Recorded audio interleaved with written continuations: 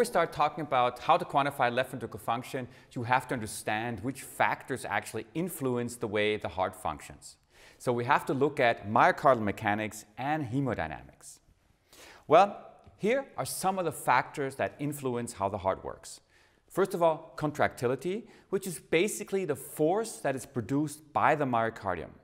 We can measure it with the help of dPdt, which is the change in pressure in relationship to the time. Of course, a number of factors affect the contractility. The sympathetic tone, for example, if a patient is very nervous, he'll be hypercontractile. You can see that during echocardiography very frequently.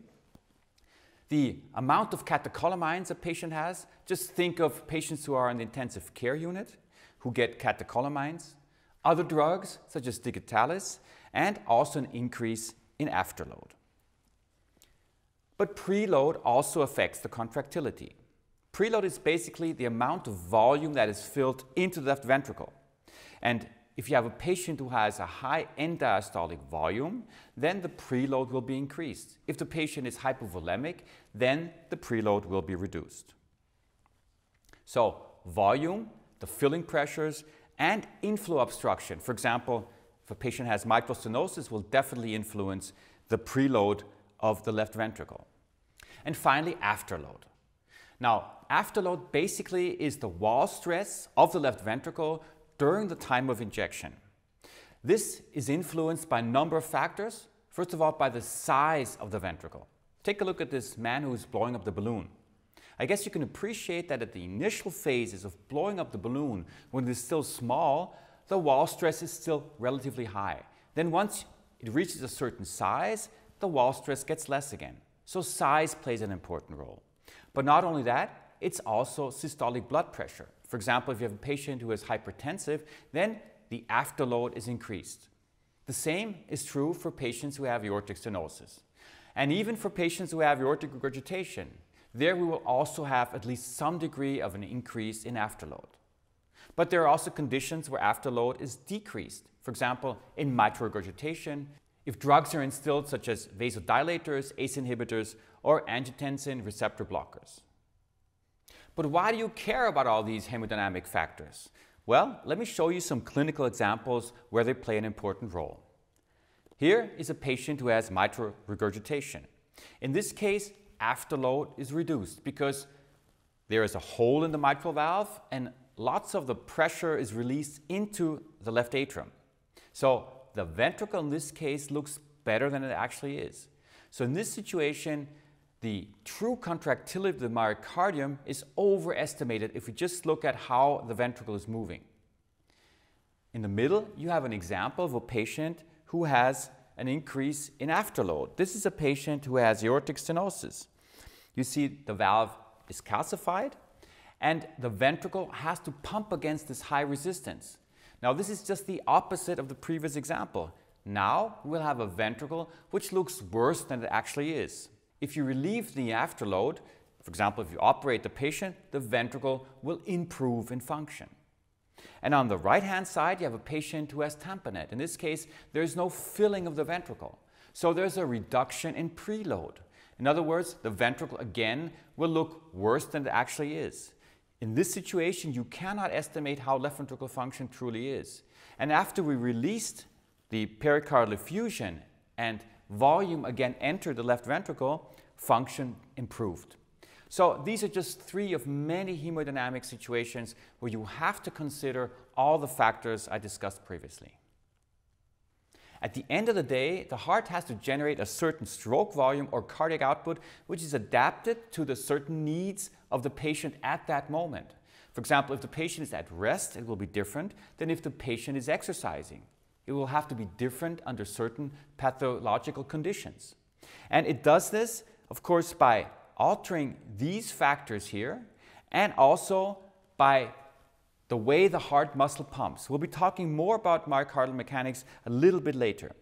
But it's very important to understand that the heart doesn't always function the same way. And if there's, for example, a reduction in the contractility because the patient has cardiomyopathy, or because the preload is increased or the afterload is increased, then there are a number of compensatory mechanisms we can still try to keep the cardiac output at the level that the body actually needs. Of course, if we have a patient who's deteriorating with function at some certain point, the compensatory mechanisms will not be sufficient anymore. In this situation, you will have a drop in cardiac output, first during exercise, and then later even at rest.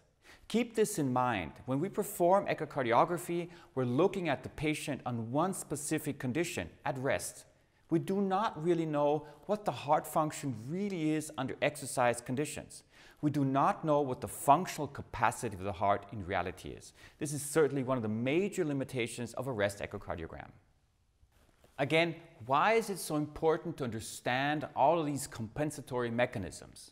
I would like to show you in some examples, looking at mitral regurgitation. Here you have three different clinical states of mitral regurgitation. You have an acute mitral regurgitation, you have a chronic compensated mitral regurgitation, and chronic decompensated condition. In this situation, the patient had a rupture of a leaflet. Of course, we have massive mitral regurgitation, but the ventricle has not yet time to adapt to this increase in volume overload. So what happens? The sympathetic tone kicks in and the patient is extremely hyperdynamic. The ventricle is very, very small. In this situation, a patient had a mitral valve prolapse, and over time the patient started to adapt to this volume overload and the ventricle dilates. So you see he's still hyperdynamic, but not nearly as hyperdynamic as this patient is. In this situation here, the ventricle now is deteriorating because of volume overload and because of the increased workload that the left ventricle has to perform in, he slowly deteriorates. Now, he's decompensated. He cannot adapt to the increase in volume overload anymore, and obviously the patient will have increase in filling pressures, he will be symptomatic, and obviously he needs some form of treatment. So keep this in mind.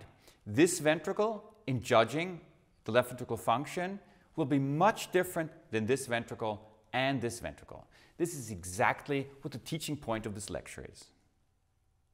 Did you ever have the chance to look at the heart, how it really contracts, maybe during open heart surgery? Well, surgeons knew this all along. The heart does not only contract concentrically towards the middle, but it shows a very awkward motion. As a matter of fact, it contracts like the rinsing of a towel, where we have a counterclockwise rotation at the apex and a clockwise rotation at the base of the heart. At the same time, the heart actually shortens in length. So there are a number of different motions which you can discern at the moment of systole. It's the radial motion, where we have the myocardial muscle moving towards the center of the heart.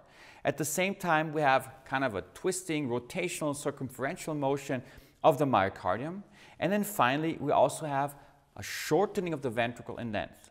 All of these three components are very important. And they're important because that way the heart can be very efficient in the way it contracts. With relatively little decrease in the length of the myocardial fibers, we get a very large decrease in the true size of the ventricle and therefore a very big or high cardiac output. Take a look at this short axis view. Here you will see that not only is there an inward motion, but actually the muscle fibers are also rotating a little bit. Now this rotation depends, of course, on the level of the short axis view. This is the motion that we tend to look at most prominently, and it also plays a very important role, obviously, in contraction. It's the radial motion inwards, how the endocardium moves towards the center of the heart.